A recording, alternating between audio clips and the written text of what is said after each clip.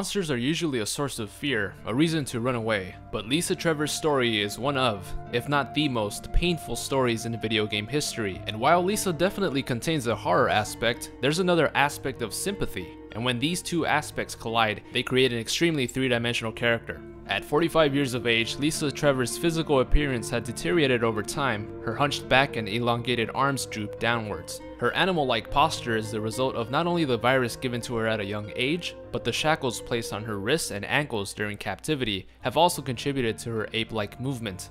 Lisa's only recognizable piece of clothing is that decaying hospital gown. Now, what isn't obviously recognizable is the mask made from Lisa's human victims' faces that almost entirely covers up her head. Though all these details are pretty gruesome, Lisa's only real benefit from being injected with viruses is that she's nearly immortal, as regular firearms hardly do any damage. So, you've seen the monster. Now how exactly did a typical 14-year-old girl transform into this? Lisa Trevor was born in 1953 to George and Jessica Trevor. Lisa's father George was a talented architect known for his expertise in booby traps and puzzles. George impressed the wealthy pharmaceutical founder known as Oswald Spencer. Oswald decides to hire George for a top-secret project, a huge mansion complex with a hidden underground lab. Unbeknownst to George, this underground lab would be home to extremely inhumane and certainly illegal experiments. By 1967, the mansion complex was completed. With Oswald not needing George anymore, he decides to kill him because, well, George is the only other person that knew about the secret lab and all of the mansion's puzzles and traps. But instead of simply killing George, Oswald knows he needed to eliminate the entire Trevor family. Oswald invites the Trevor family for a tour of the mansion. At 14 years of age, Lisa and her mother Jessica arrive at the mansion, and while everything seems to be going perfectly normal, Lisa's mother Jessica begins to understand what's really going on. Oswald Spencer orders his men to capture Lisa and Jessica, sending them away to the underground lab to forcefully become experiment subjects. A few days later, George arrives to the mansion and notices that his family is nowhere to be seen. He quickly runs away from Oswald's men, successfully hiding in one of the many hidden passages George built himself. George was able to hide for quite some time until his puzzle-building knowledge got the better of him and accidentally trapped himself in a corridor where he can no longer escape.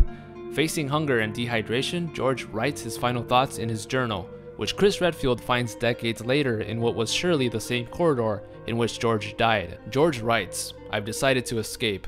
Jessica, Lisa, I pray you are safe." And unfortunately for George, Lisa and Jessica Trevor were far from safe.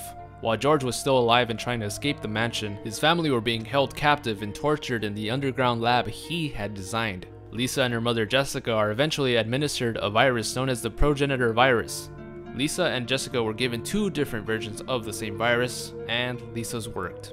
Her mother Jessica had no reaction to the virus and was seen as a useless test subject as time went on, and because of this, Jessica was put down by the researchers. At such a young age, Lisa's parents were murdered, and she still belonged to her parents' murderers, being used as a guinea pig for various amounts of viruses and tests. Eventually, Lisa began transforming into a hideously grotesque monster, and her mental state was nowhere near sane, which made further testing on Lisa harder. So the researchers began sending in imposters of Lisa's parents, which, by the way, yeah, pretty fucked up. Lisa, being under heavy doses of unknown viruses, still recognized that the imposter parents weren't her real parents. She began killing set after set of imposter parents, removing their faces and stitching together a mask comprised of human skin. Lisa patiently waited for the day that her real mother would come back so that she could give Lisa her face back, as the flesh on her head began to decay as a result of the testing. Virus after virus, Lisa survived them all, which sparked the interest of Albert Wesker, who personally began giving Lisa his prototypes.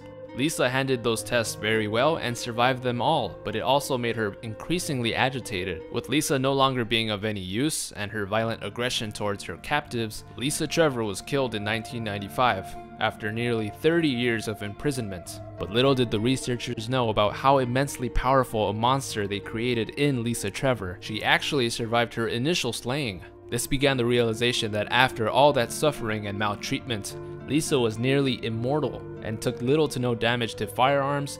Even a bomb couldn't kill Lisa. Lisa would then hide out in a cabin near the mansion, hoping to eventually find her mother. In 1998, 3 years after Lisa's supposed disposal, the STARS squad arrives at the mansion to investigate strange incidents in the area. This is when the protagonist, either Chris or Jill, stumbles upon Lisa Trevor's cabin. After 3 years, Lisa is still on the search for her mother's remains. During a puzzle sequence, Lisa finally finds her mother. In shock and as a sense of closure, Lisa decides her own fate.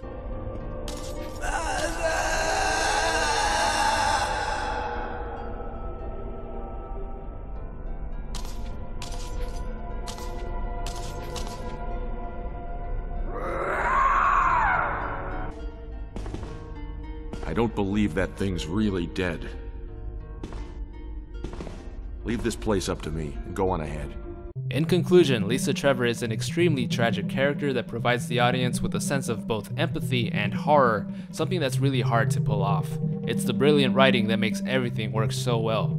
The most interesting aspect in my view is that no matter how much shit Lisa Trevor went through, she was still able to survive her captivity and find her mother. Thanks for watching, Nachos. Be sure to comment down below any lore suggestions, and like the video if you enjoyed. Until next time, stay single.